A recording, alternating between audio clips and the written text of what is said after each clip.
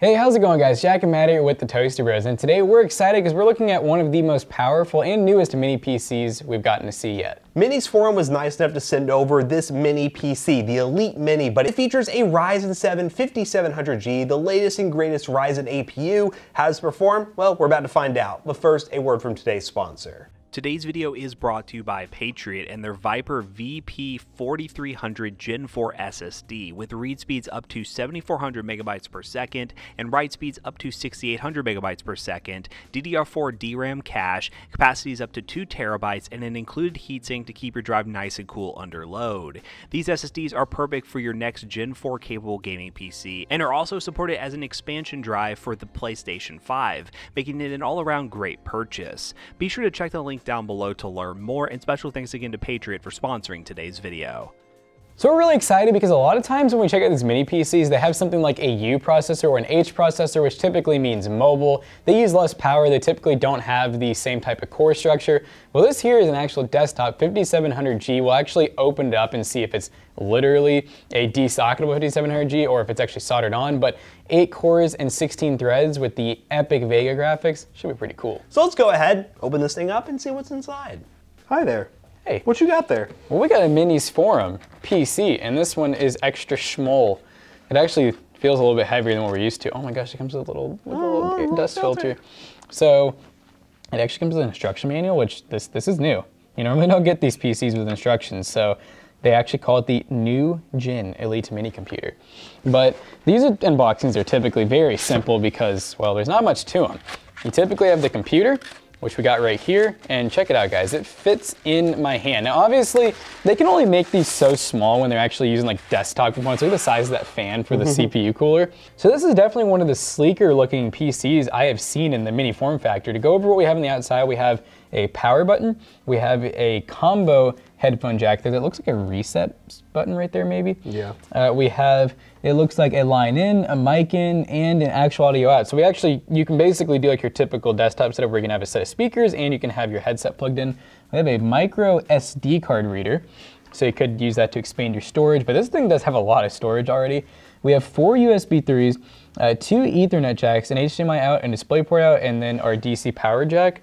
I mean, looking pretty sweet. We have like, a lot of airflow. They really need to make sure that this thing was like honeycombed all the way around so that it doesn't overheat.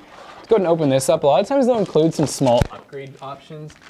So, that is a big power brick. Yeah, this thing is, I'd say it's a little power hungry. Let's see how many watts we actually have here. It does include a HDMI, just a standard HDMI cable. Power cord that'll plug into this. It actually includes the VESA mount, so you can put this in like the back of your monitor. But this is, let's see, output 19 volts at 6.3 amps. That's gonna be a lot of watts. That's, does it actually tell the watts, or am I gonna really have to do the math? That's about 120 watts. So we have a 120 watt power brick here, which isn't too crazy, but I would bet that this actually gets pretty close under full load to probably hitting that. And what do you think, May? I think we should open it up. Yeah, I think we should open it up. Let's open it up. All right, so we're gonna go ahead and open this up. I think it's gonna be these screws on the side, but I don't know for sure. But hey, that's the whole point, is we're doing a teardown right now, so we don't really know what we're taking apart. All right, so we got 4 screws, 2 on each side. These are normally like really simple to take apart. They really don't make these like hard to upgrade for you. It's not like some laptops, you know, where it's like you have to be a rocket scientist to open it up. With these, they're pretty user friendly, mainly because they know people want to add storage. So they often have like some storage expansion options. That's what I was a little bit confused about, is normally these come with like an adapter to where you can add like a secondary drive. So maybe this has something already in it where you don't really need to use any type of adapter. Maybe. The real question is, did I just undo all that for nothing? Well, they normally open from the feet, but We can try that. I mean, there is feet. I just assumed. I shouldn't have done that. Okay, this is interesting. Hopefully we can get the top off too, because this is like one of the few boards that really utilizes both sides like big time. So just like I was saying, we do actually have a 2.5-inch SATA, like ready to go. Literally, you just plop the drive in and then plug this in. So very simple. Here's our NVMe SSD. I assume it's an NVMe because it has a big heatsink and everything. Normally, they only need this for that. There's actually a second socket here for like a shorter M.2, like a Wi-Fi style one. So I think you could do more storage, or you could add like, you know, Bluetooth module or whatever. It actually has 2 sticks of RAM, 16 gigs total. Don't know what speed it is. I guess we're already freaking in. Actually, no. Fast, there's like 4 screws. I don't know if I've taken all of them out. We'll check it when we get into the BIOS, but we know for sure it's DDR4. I'm gonna assume it's like 3,000 megahertz a piece. Let's see if we can actually, I don't know if it just drops out. Wow. All right, so what do you think? You wanna actually? Yeah, we gotta see it. This is a big heat sink. We've come so far. Do we gotta put some Arctic on it? Yeah, we'll see what kind of thermal paste spread they have. But I have a strong feeling you're just gonna see a 5700G just sitting right there. You think so? I think so. No solder? No, I have a feeling it's legit. It's legit, he says. Yeah, it looks like on this side, there's literally like it's just the APU. I don't see anything else for like adding things to it. There is a second fan header, but it's proprietary. It's like a laptop one, so probably most people couldn't really do much with that, but I'm sure some enthusiasts out there could figure something out. Look Man, at that thermal paste spread is... That's a good spread. That's pretty mean. I'm not even gonna replace that. That's a lot of thermal paste. We do have a CMOS battery here. That's one thing that may be noting because this cooler would cover that, so if you ever need to replace it, might be a little bit tricky, but I don't see you having to do that on a new PC anytime soon. Let's go ahead and put this back on like it never happened. Yeah, so, I mean, it looks good. Right now, I think we're just gonna go ahead and put this thing back together, boot it up, play some games, obviously do some like workstation stuff, because I see this being a good like office PC for like a video editor or a graphic designer who wants to do photo work and stuff, and we don't want any like massive towers or anything.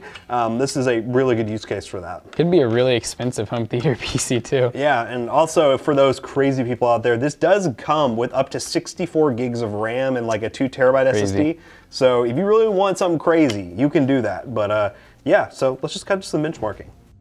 Alright guys, now that we have this mini PC all booted up and ready to go, let's talk about a couple benchmarks real quick. Now we decided to test this PC in a couple of titles, those being Call of Duty Warzone, Back 4 Blood, Splitgate, Borderlands 3, and we also ran Cinebench to see how the CPU performs. Now of course we have benchmarked the 5700G before, and it is a pretty good CPU, but again it's still an APU, so it's not absolutely great for gaming, but with optimized settings you can get close to 60 FPS in the latest titles, and that well actually shows in Warzone at 1080p on 60% render scale on all low settings. We averaged about 45 FPS.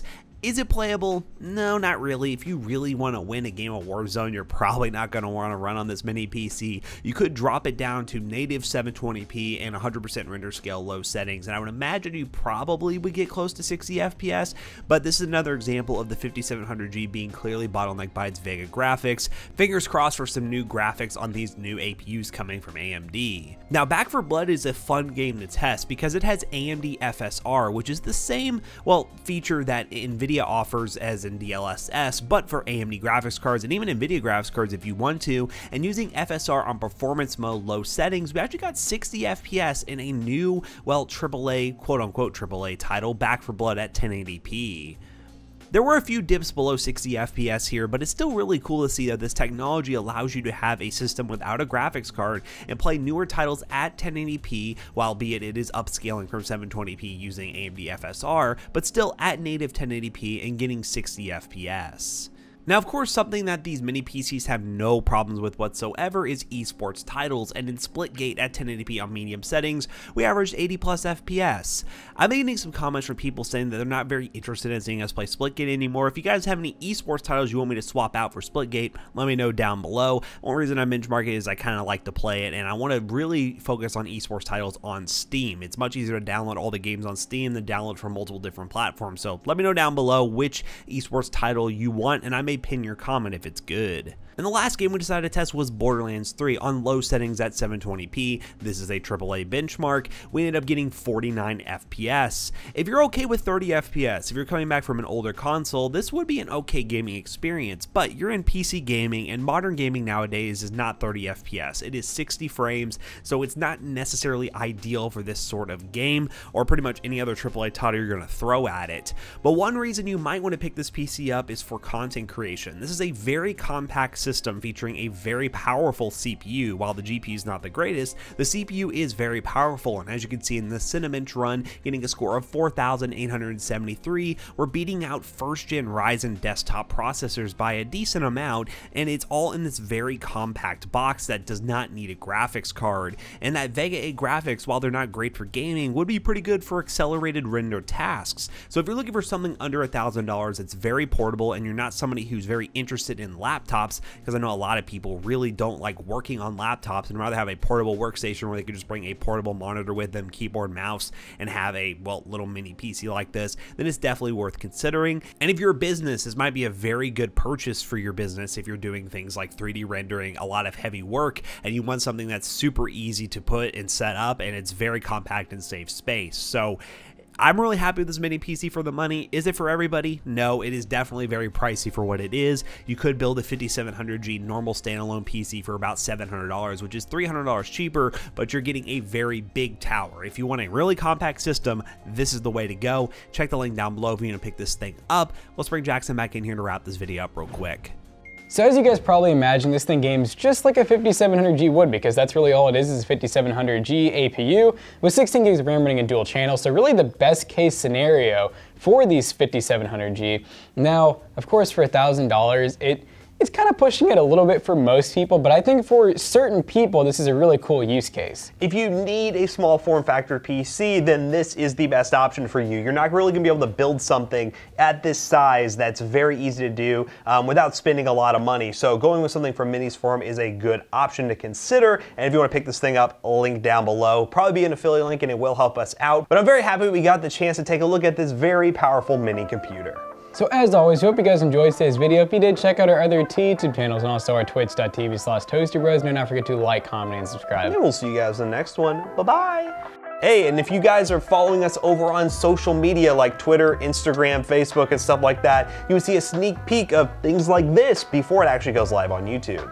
I don't think we actually posted this one beforehand. Maybe I tweeted He's it lying. out. How do you know? I tweeted it out. Did you tweet it out? I tweeted it out. Show me. All right, he's gonna show me and then we'll leave. Bye.